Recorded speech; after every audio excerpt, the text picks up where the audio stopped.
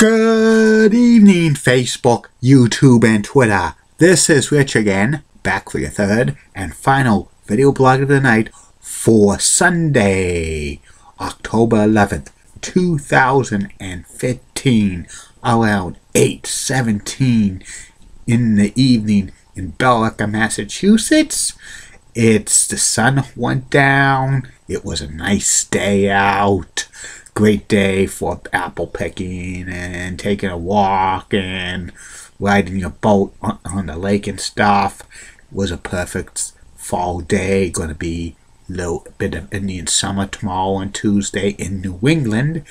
Then by next weekend, fall sets in. But I'm still hoping maybe we'll sneak in a 80-degree day before daylight savings time ends. Some news to report. New England Patriots beat the Dallas Cowboys by a score of 30-6. It's on to Indianapolis next.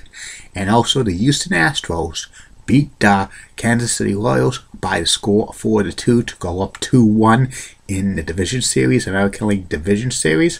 Game 4 is tomorrow on Fox Sports 1. And that's about it on the news. My third and final video blog of the night is the personality profile. Tonight's personality profile is probably one of the most greatest players in New York Rangers history, Gilbert. Gilbert played his entire 18-year career with the New York Rangers, holding many team records, including most goals scored and most points by a Rangers player. Rod was born and he grew up in Montreal, Quebec, Canada. He played White Wing, and he played junior hockey for the Biltmores of the Ontario Hockey Association. And he actually almost didn't have an NHL career because he broke his fifth vertebrae in his back during his junior year.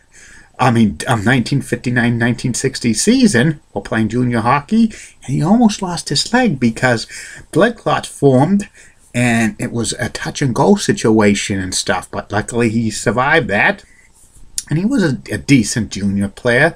The New York Rangers signed him in 1961, and he spent his 18-year career with the Rangers. He had 12 seasons where he scored 20 or more goals, 4 seasons, 50 or more assists, 8 times 75 or more point seasons, 8 times he played in the NHL All-Star Game, 1 time he was the first NHL team, 1 time he was the second NHL team as well.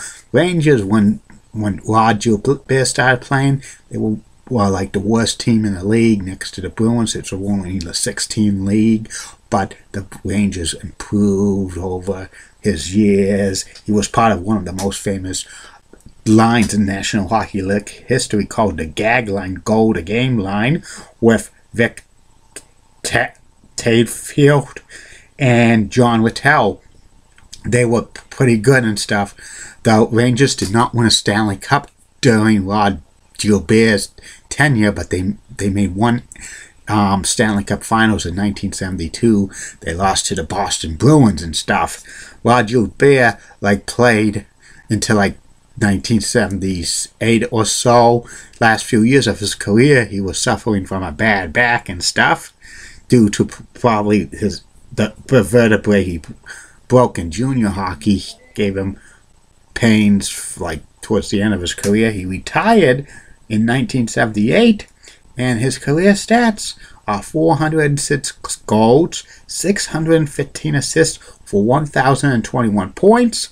He scored 34 goals, had 33 assists, and for 77 points in the playoffs and stuff.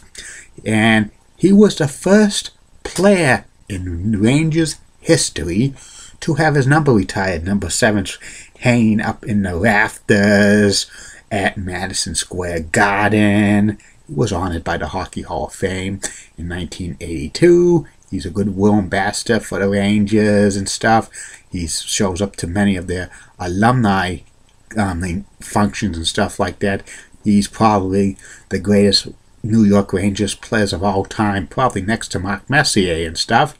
And it's too bad he did not win a Stanley Cup during his tenure with the Rangers, because he was probably a class act. And that's about it on Gilbert. And that's about it on these video blogs. Tomorrow, Facebook, YouTube, and Twitter, you're going to get 3 more of these. First video blog will be about the top 10 classic TV shows that should be made into movies. Second video blog is about my take on a proposed NBA expansion into Europe. And the third and final video blog of the night, the personality profile. Tomorrow's personality profile will be about Hockey Hall of Fame defenseman Brad Park. Like I always say, keep calm, everybody. I'm a Julie Winning guy. Molly Rosenblatt of Fox 35 rocks and has nice legs. Elizabeth Hart so stunning, has nice legs. Amy Swansea rocks, has nice legs. Heidi Pratt has the best legs of them all. And in the words of Dr. Thomas Sharkey, this action will not be tolerated at BMHS. Coming soon to these video blogs, reviews on the Back to the Future Part 2 and Back to the Future Part 3 and The Great Pumpkin Charlie Brown. See you later.